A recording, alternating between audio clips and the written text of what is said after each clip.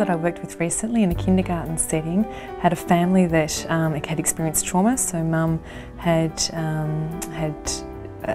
experienced mental illness and high anxiety levels. There had been reports of some violence in the family, some domestic violence and also drug abuse, and the behaviours that the child exhibited as a result of mum's, I guess, anxiety and her personality that changed each day was quite extreme and very difficult for us to work with.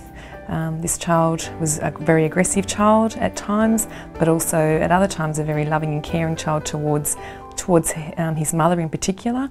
And that was a really difficult relationship for us to establish. He had that relationship with his mum and with his dad when he dropped off, but really wasn't allowing anyone else to establish that relationship, peers or staff, for some time with him. So his behaviours were quite escalated quite quickly and for no particular reason, but also were quite aggressive towards other children, towards staff, also self-harming towards himself, so biting himself as a form of, as a form of release of the tension that he felt inside. He often would react to the way mum was or what had happened in the family home prior to attending kindergarten. So therefore, that sort of flowed on, and it was really, really different every day, or different. When you sort of thought you worked it out a little bit, it would change. And it depended, I guess, on how the family situation was and what was happening at home prior to arrival at kinder. So for us to try and develop that safe, secure environment was very, very difficult, because we felt once we were making some headway into establishing his likes, his dislikes, what made him comfortable, that would change or it would be different on any given day. We established, we were always very clear with routines and very consistent. That was really important. But I did find some of those strategies that would work with other children didn't particularly work with him. You would think that you were consistent every day, but some days he would like rules one way, another day he would like them different ways. I felt that he really liked to have control of the situation, be it with a child, with an adult, with his mum, with his dad. He needed to have some sort of control. It's either that fight or flight type response to things or to a situation. So some days he would come to kinder. He would tell his mum, "I want to go to kinder." So she would bring him, and often, like I said, the lead up to that would be really quite a stressful time.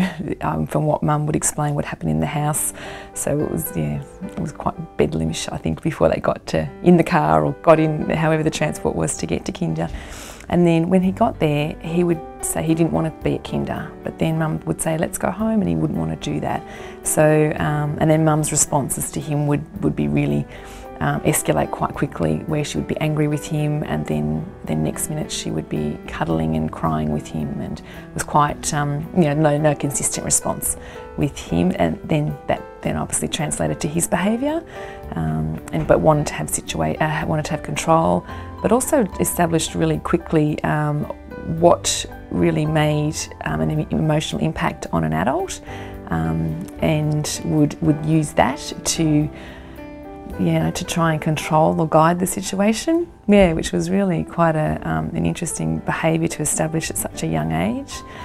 For example, mum was an avid gardener, really loved gardening, and one day he was really cross with mum, so he would go out and pull all the plants out of our garden, and we've sort of translated that into a response to, well, I'm angry with mum and I know this will hurt my mum's feelings. And we established over time, a long time, routines. So we felt that when he came to kinder, he needed to be really quite settled, didn't like other attention, so we established with mum to come a little bit later, at different time, a bit later than the other children, so it wasn't like a focus on him in any way.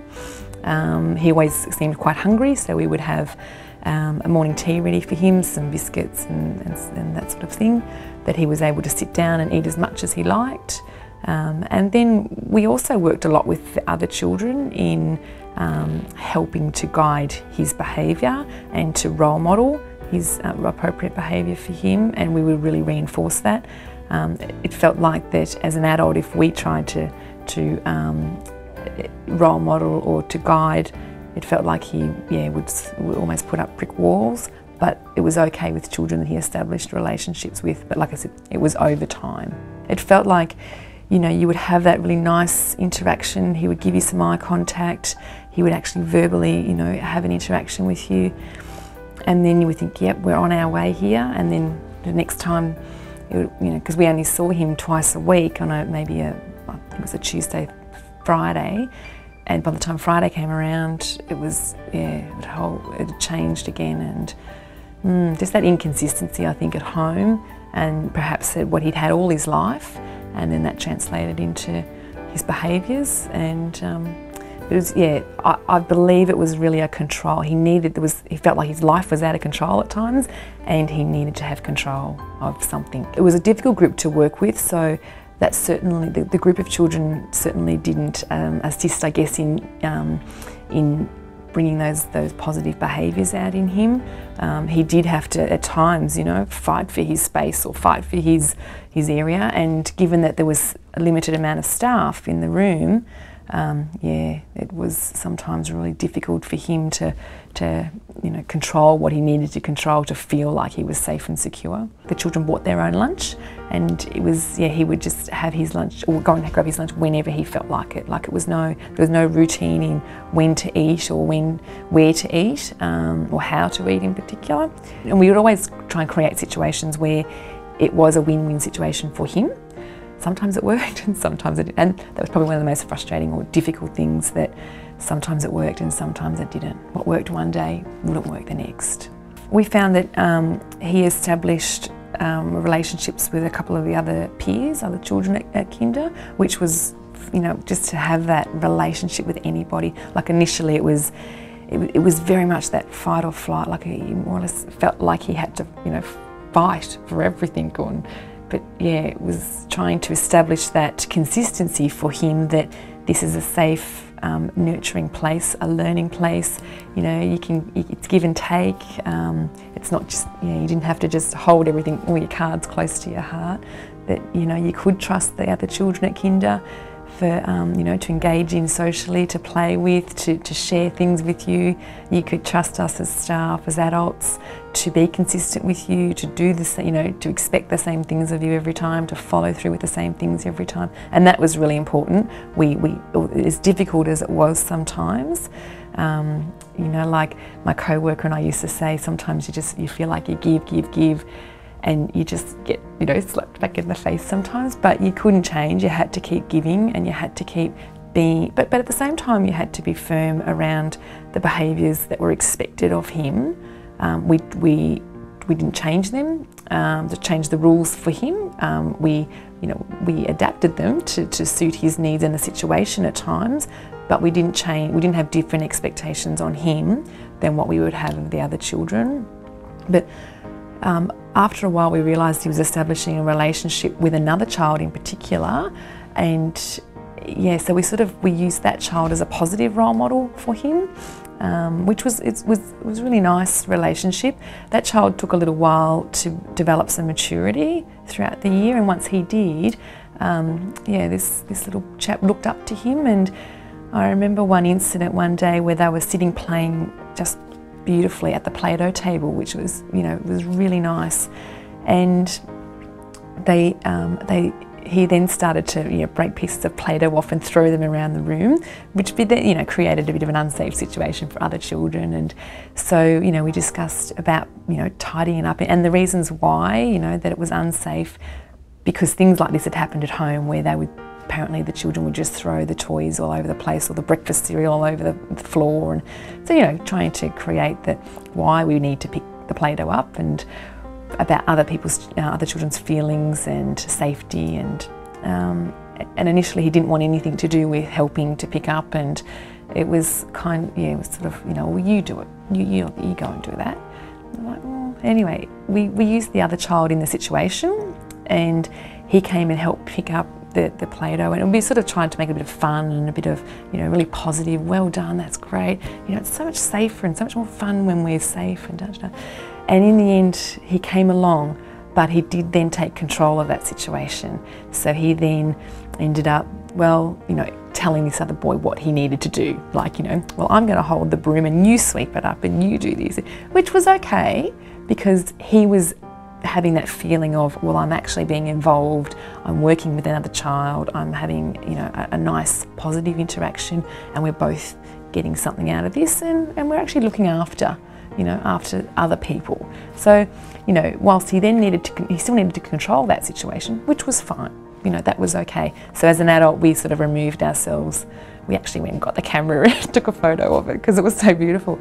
But, you know, we removed ourselves from that situation because we didn't need to be there. And he, you know, as a child, he didn't need to have adults telling him what they needed him to do all the time. He really was, you know, I don't know whether in his life he didn't have adults to rely on, so he just relied on himself to get through.